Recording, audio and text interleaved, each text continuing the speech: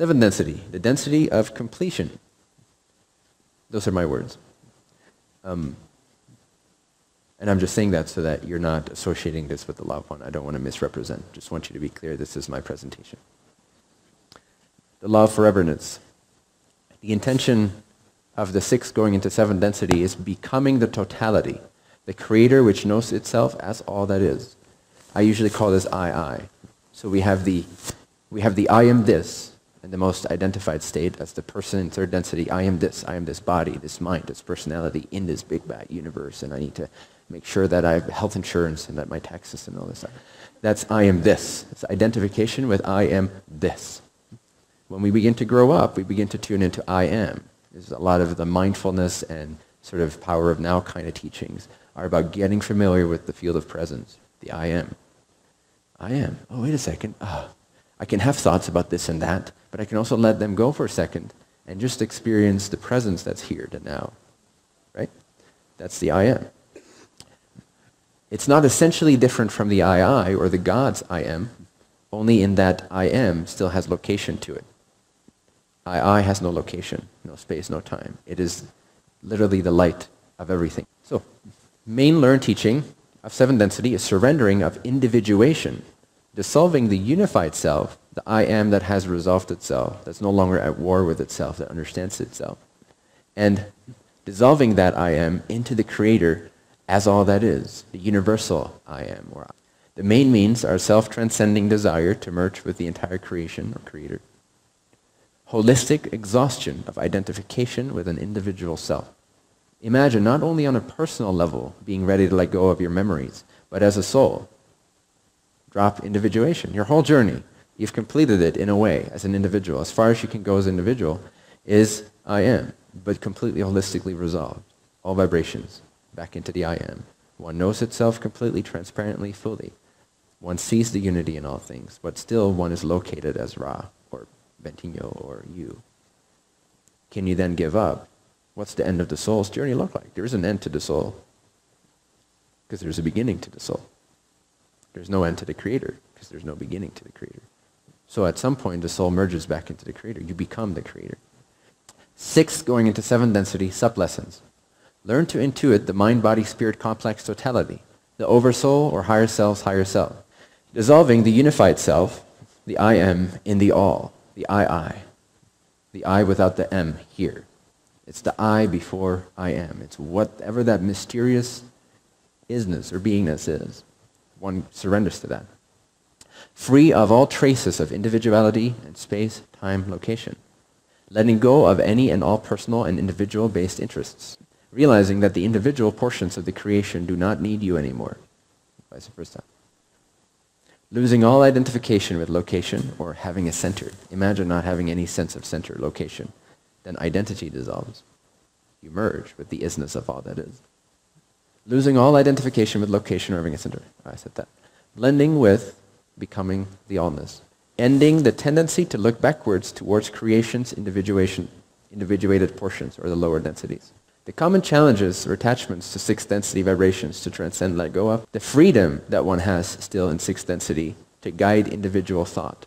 Therefore, to teach or learn portions of the creation that are of a lower density than late sixth density. In one transmission, Aaron described, which is part of the LNL research, the same people organization that channel Ra, one of them described something along the lines of, a lot of entities maintain themselves in a late sixth density state. Almost, and this is my analogy, but almost like not getting sucked into the allness. And like, just like standing at that doorpost, like, not yet, not yet. They're holding themselves at a late sixth density state because they then still have the capacity for individuated thought. Therefore, the capacity to teach. Individuality itself. Being able to let go of the unified self, of memory, the world of form, creation, diversity, and individuation. Sounds scary to a third density mind. Sounds delicious to some. Reality. So I don't really call this a density, but to continue the system is referred to as eighth density. But really, eighth density, in a way, you can almost liken onto a gap between densities, between octaves of seven densities, seven densities, seven densities, seven densities. Now, Law of One does describe that the later portions of eighth density are again emerging as a new creation, therefore forming the first density of the new octave. But you could see the first portion of 8th density as kind of the absence of all densities. It's the reset button. It's the creator before even it became free will, love, and light. Before it had any substratum, it couldn't handle 8th density. Yeah, it's reset. This is a new octave of the iMac. So, again, this is the unmanifest, or it's the reality. As soon as it begins to create, it forms free will, love, and light. 7th density is kind of one with the three distortions. Because 7th density is the allness. It's becoming all that is. And one does that by becoming the substratum of all form. The substratum, the primary ingredients of all form, is awareness, love, light. In India, they have a different interpretation of this. They call it Satchidananda, or existence, consciousness, bliss. It's kind of similar. So the 7th density entity merges with the substratum, now only sees and becomes the substratum, only sees awareness, love, light.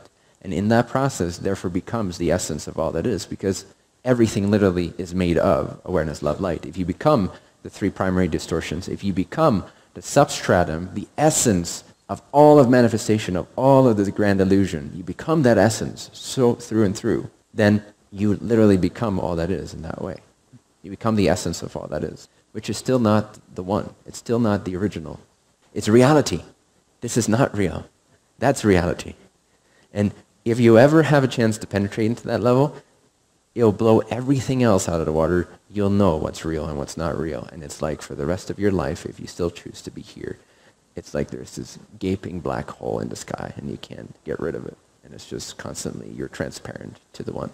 So I don't really describe it as a density, but sometimes I say it's 8th density. So this is the law of absoluteness. Again, these terms are not from the law of one. These are what I came up with, because quite frankly, there's a description lacking about 7th, but especially 8th density. It's almost missing.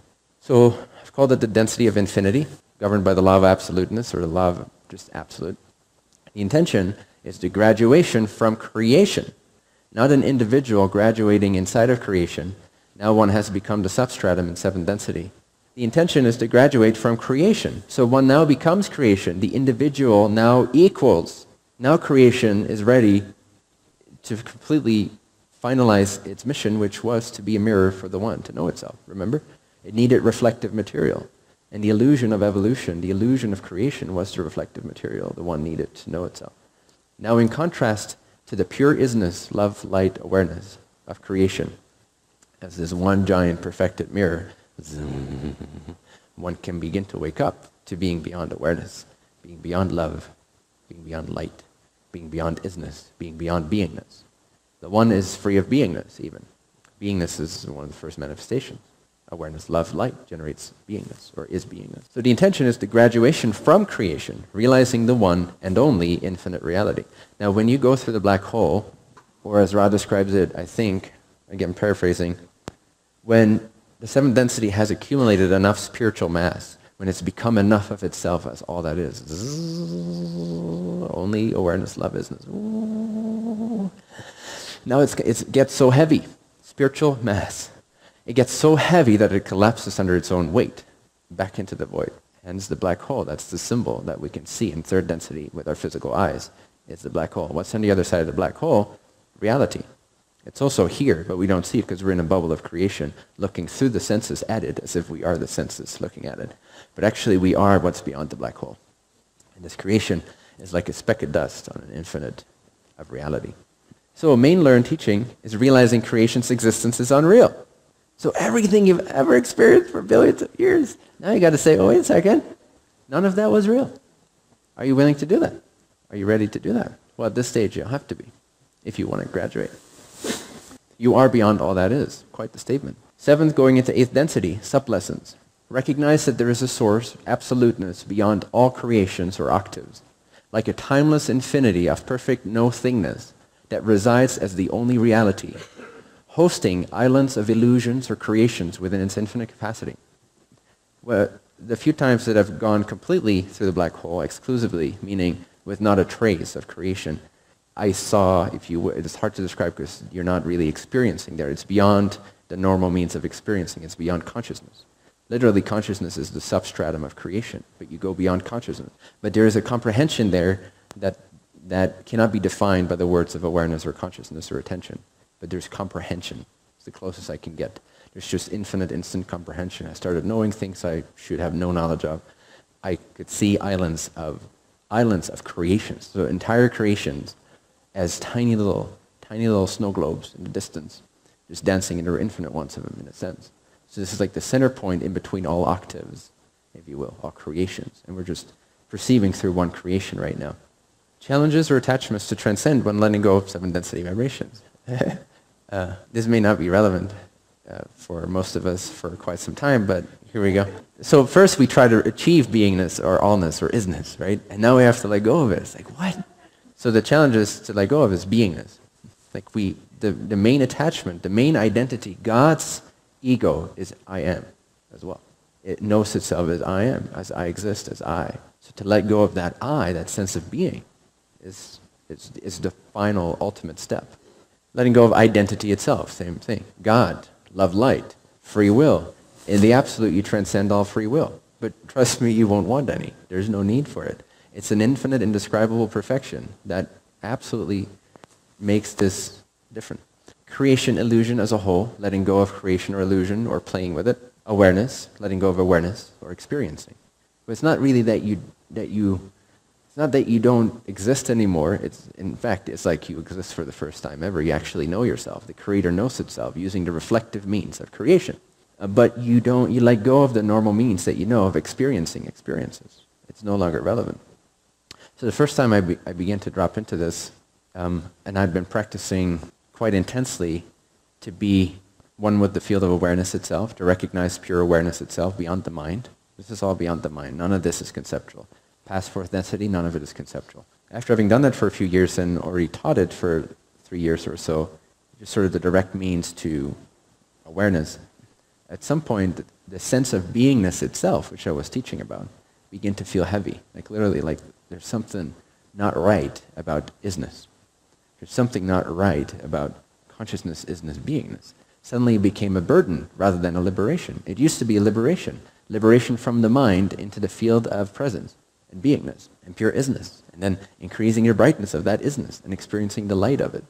And at some point that became a burden. I didn't want to be anymore. It just very naturally wasn't a mental process. I just felt like something is done being. There's something beyond being. Something beyond beingness. And that started to open up to me. And it was like suddenly there was this gaping hole in the floor, the substratum of beingness, into this infinite sense of absoluteness together. And again, this is just a snapshot. It's just one way of describing it. Yeah, this is some of the stuff that I teach, although I try to avoid teaching it. Usually I don't teach it because it's too intense and it deshevels the mind-body-spirit complex if the mind-body-spirit complex is not ready for it.